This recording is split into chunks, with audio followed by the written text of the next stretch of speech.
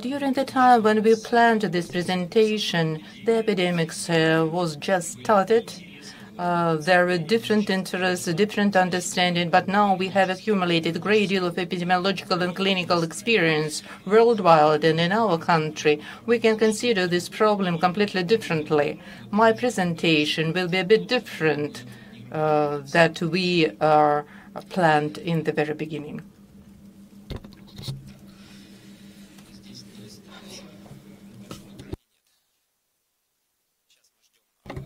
Now we are waiting for the presentation to be displayed. We will start from the point that the coronavirus, a great group of pathogens, and they have been known for a long time. In the population of people, 4 pathogens are circulating, and we see them in the seasonal respiratory infections. So they are well studied. They cause mostly the diseases impairing the upper respiratory airways, pneumonia. Severe forms are quite rare.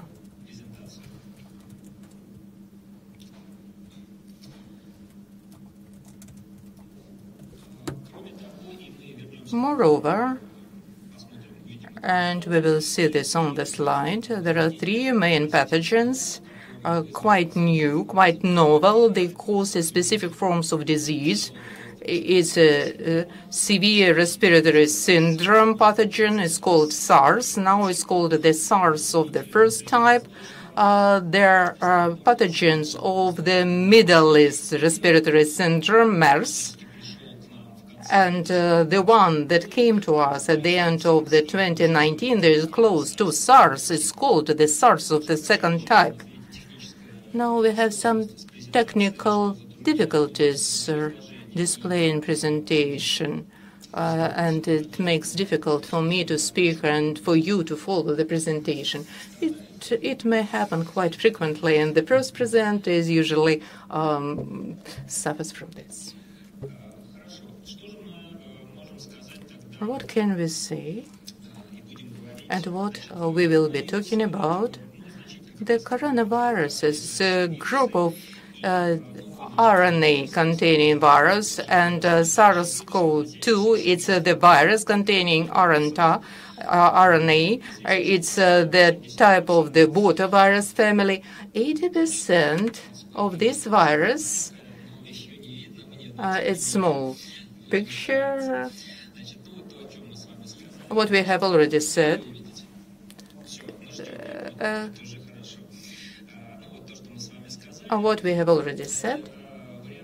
This is the variant. How frequently we can see this pathogen in the population, the incidence rate. It's 2019-2018 data for nearly 3,000 patients with these severe respiratory infections, those who were hospitalized as due to these respiratory infections. Please notice among people with the severe forms, 1.2% patients were with the coronaviral infections. These 4 pathogens that are circulating constantly. A brief information about these considerably new pathogens, zoonoses. So the first outbreak that happened in 2002-2003, the infection was registered in 9,000 persons.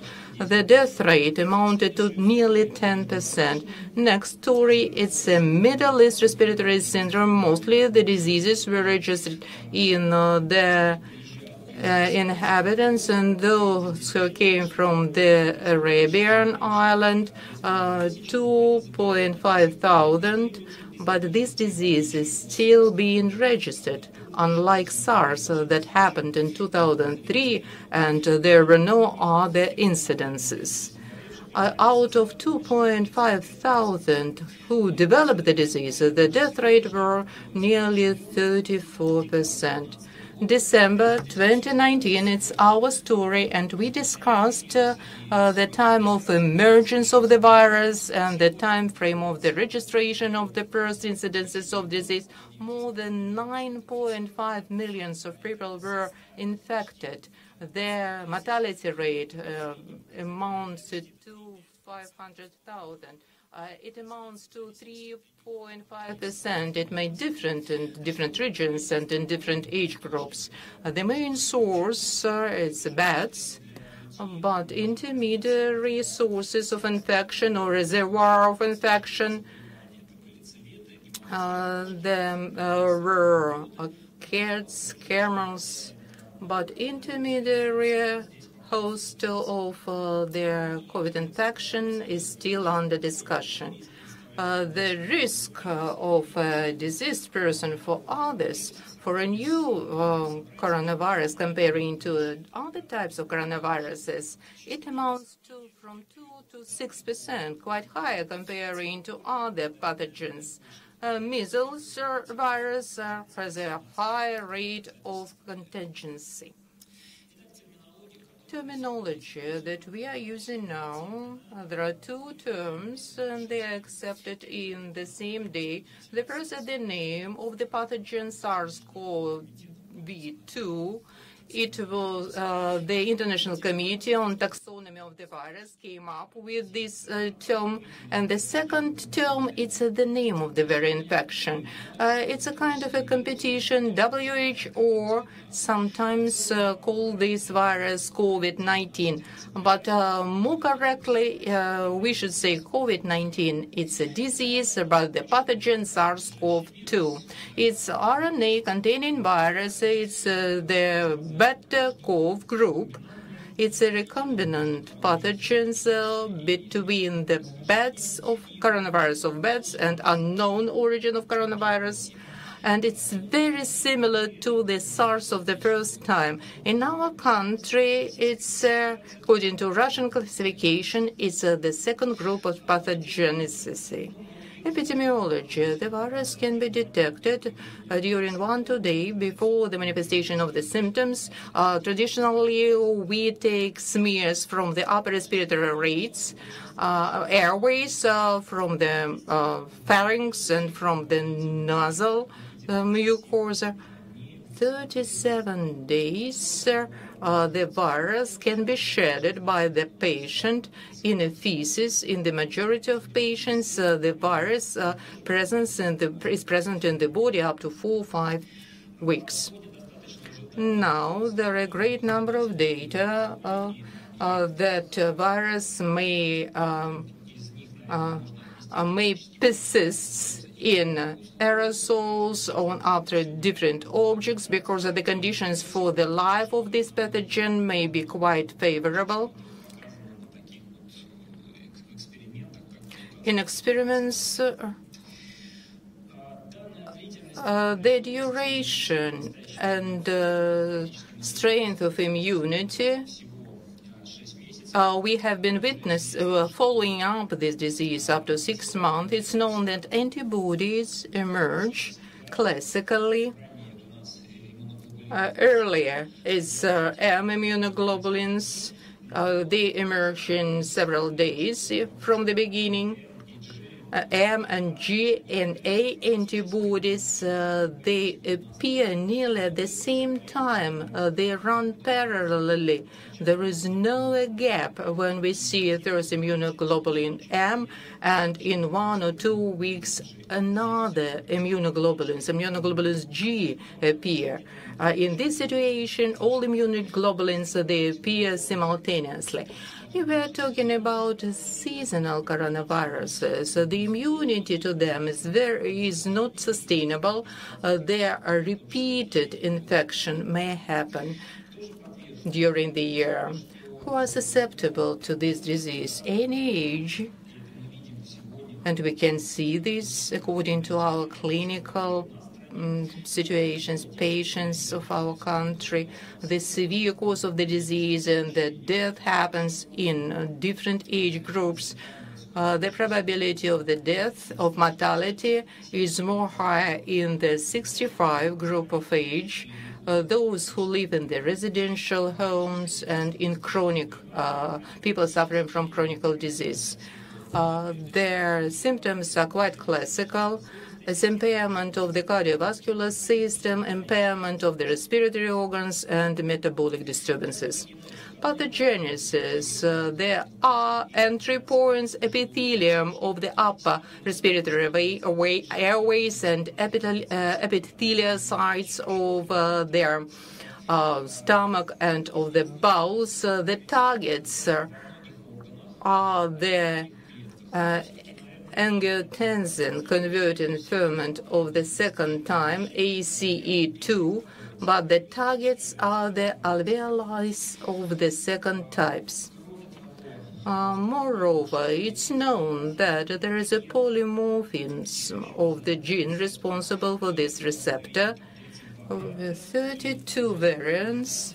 Now there are data that probably 9 variants of polymorphism can make persons susceptible to COVID-19. The slide shows the life cycle of the pathogen. First of all, it's a connection with ACE2 of a virus, then transmembrane protease of the second type.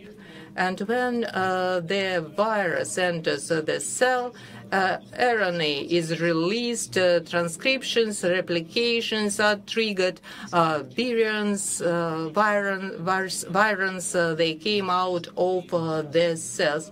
Affinity of the protein SARS-CoV-2 10-fold higher comparing to the affinity of the SARS of the first type. Is a pathogenesis.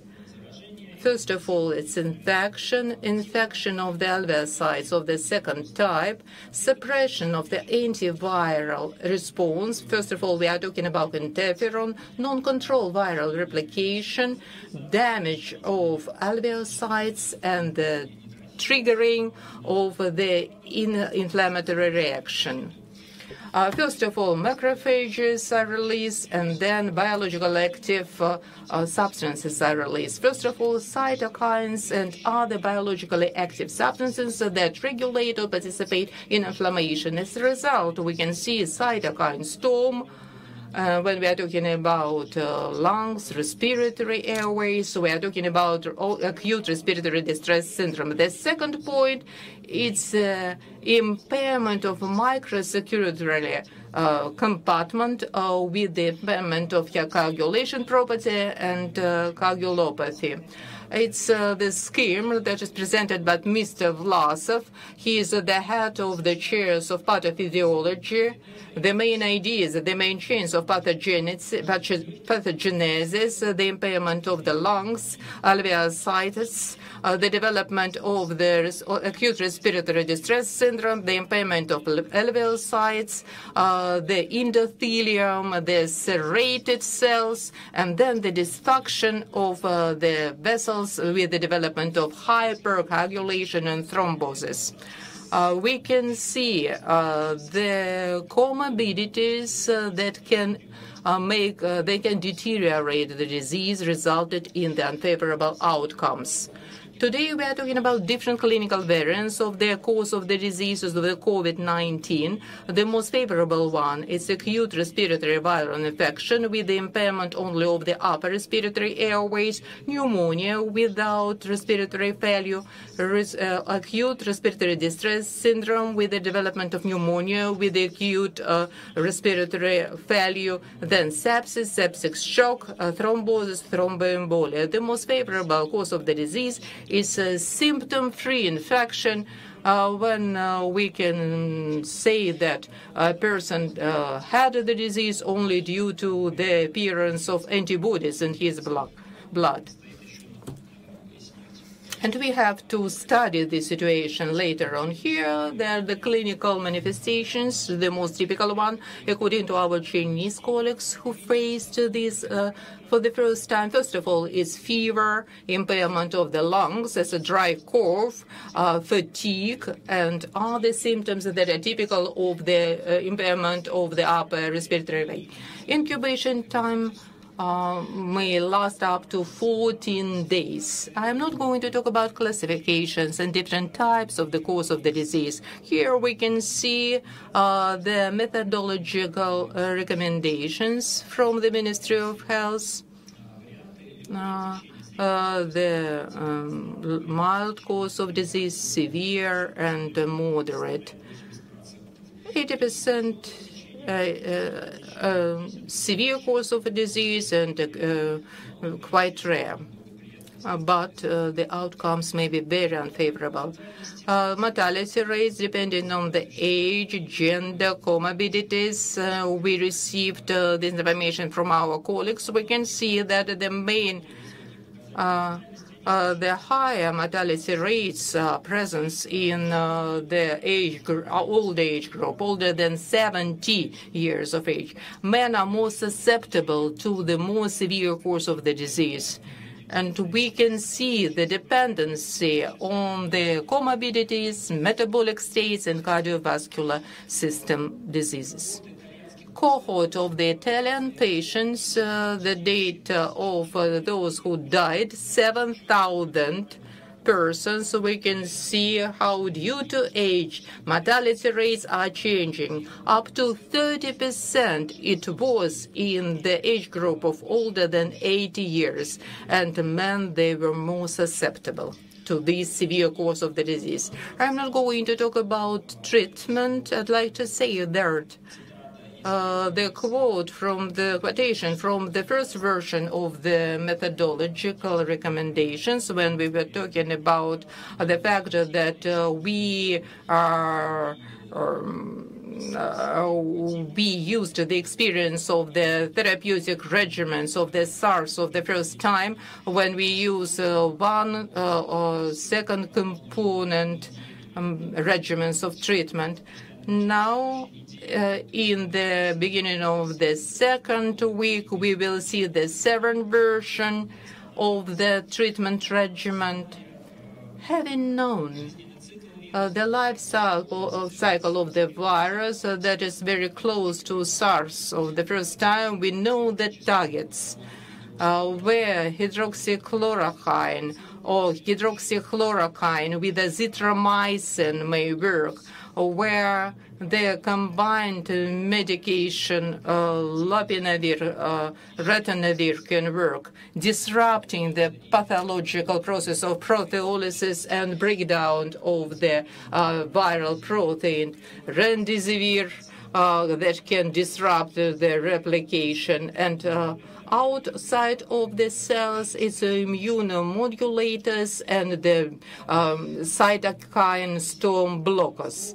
Remdesivir, it's a medication with a proved effectiveness.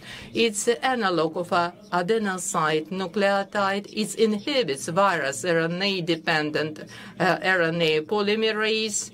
We can see that this medication, 5 days of regimen, intravenous administration, it can reduce the time for stoppage of the disease. This medication will work in the Northern America. In our country, we don't have this medication. Then anti-COVID plasma, pathogen reduced.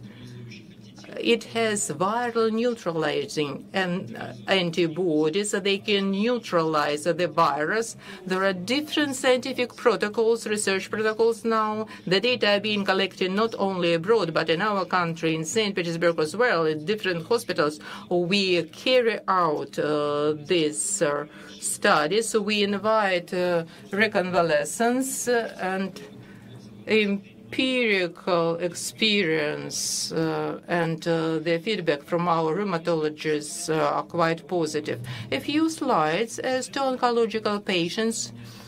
There are 2 studies from the UK, 800 patients, oncological patients, and we can see their mortality. We are talking about mortality.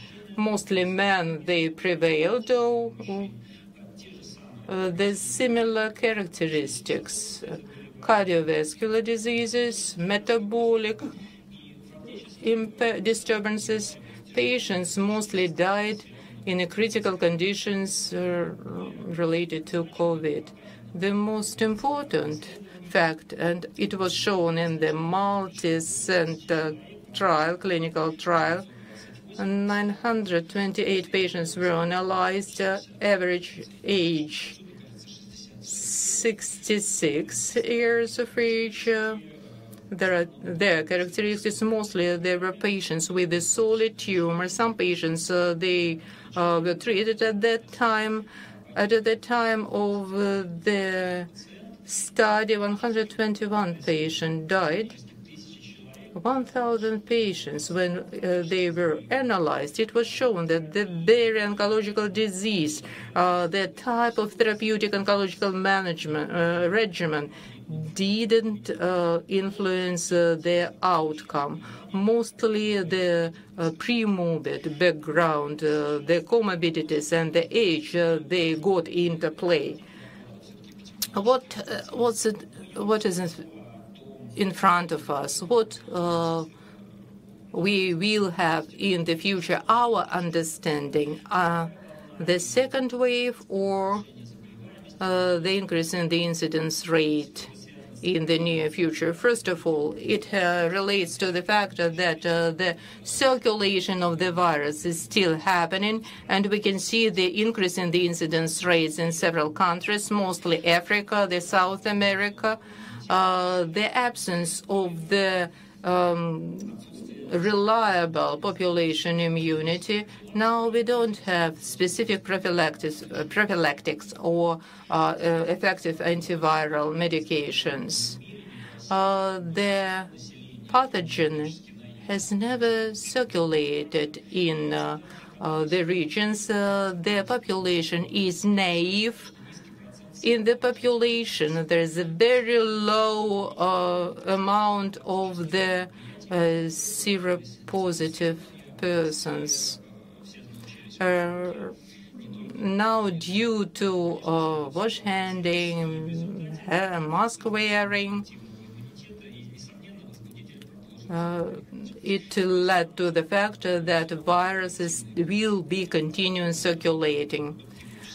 If we looked, we can imagine that 70% of persons should be immune. But what we can see now is the data related to different countries, different cities. If we look at Russia, Moscow, it's 13%. In St. Petersburg, we have only 6% of immune persons. Our country is very large.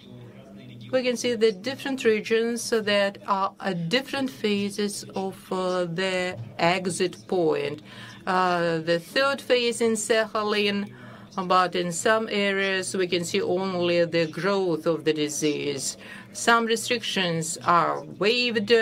The internal migration happens. Undoubtedly, the pathogen will continue circulating, causing the disease. At the same time, in summer months, we expect the seasonal drop.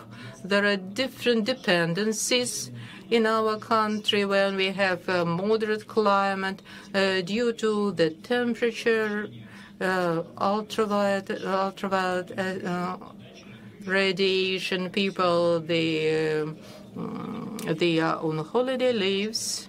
The borders are closed now, and we can see that SARS-CoV-2 are replaced with the intestinal viruses, rhinoviruses, and enteroviruses that cause enteroviral infection. There are data from Iran. In the middle of April, the awakening of the restrictions, and at the end of the June we can see the growth of the disease with the increase in the mortality rate. And in Iran, the temperature, yes, as you can see, is more than 33 degrees. Iran is related to the region when there is no drastic seasonality. There are maybe some cultural specificities, religious types of communication of these people that can influence the incidence rate of the disease, namely the growth of the disease. We are talking about the fact that that its interdependence and influence and interference. It's Japan and France data. In the beginning, we can see the increase in the SARS incidence in Japan, and then against the background of the increase in the influenza cases, we can see the drop of the SARS. The similar situation is in France. This carnival graph, we can see this column diagram, 2017-2020, red peaks that are the growth of the influenza rates, cases, and at the same time we can see the drop of the other incidence rates of the disease. In blue, it's rhinovirus. Comparison the dynamics of the disease of influenza in this season and of the next season. We can see the peak in the first month of the year and then the downward trend. This season, the drastic disruption, it may relate to the fact that influenza infection is replaced and pushed out by the COVID infection. On the right, we can see the Australia diagram. On the up, we can see the southern hemisphere. The situation is reverse. In our summer month, we can see the growth of the incidence rate of the disease. Last year, increase, and at the bottom this year, the full replacement of the influenza infection. Today, we are modeling what we will wait in the future. It's an experience of the pandemic of the 2009 and 2020 of influenza. Influenza, the first wave, it came earlier than we expected, and next year we can see the second wave, and we can see even the increase in the peak of cases. Based on this experience, we may say that several seasons, epidemiological seasons, not less than two, are to pass, like it happened in case of the influenza virus, H1N1. This season, we expect that co-circulation of A and B influenza virus and typical pathogens of respiratory infections that we see each year. It may lead to mixed infection, and the very COVID disease may happen in the same way as we see this year. There are three scenarios.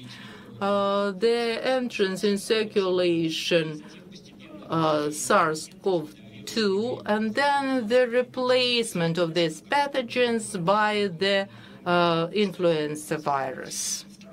The second type variant is the return to the circulation of the new coronavirus, pushing out of other pathogens. And the third unfavorable scenario, it's an incoming in the circulation pathogens of respiratory infection, and then they will be pushed by SARS and CoV-2. The difficulties, first of all, it's a diagnosis, the preparation for the next season, vaccination against influenza virus, prevention of the influenza virus infection. Vaccination will reduce mortality rate and severe outcomes. This year, we expect new pathogens coming. We have to take care of the older age group, people with the comorbidity, medical workers, educational workers. We have to reinforce our laboratory capabilities. We saw in summer the collapse situations as to the equipment availability, test system availability. In autumn, we will see the similar situation, and we will have to diagnose not only COVID, but other types of pathogens. We have to increase our hospital bed capacities, oxygen supply capacities. It has been shown this is a key point for treatment, not just the availability of oxygen supply, non-invasive ventilation, but the readiness of the medical workers to provide this medical assistance. We have to increase our at-bed diagnosis, very rapid tests for COVID, SARS, in respiratory intestinal infections. We have to, for example, for influenza, we have our ethiotropic therapy, and we can administer this therapy. In case of COVID, new medications are emerging. Remdesivir, for example, we have to diagnose this etiologically, and so that to ensure right therapeutic regimen. Thank you very much.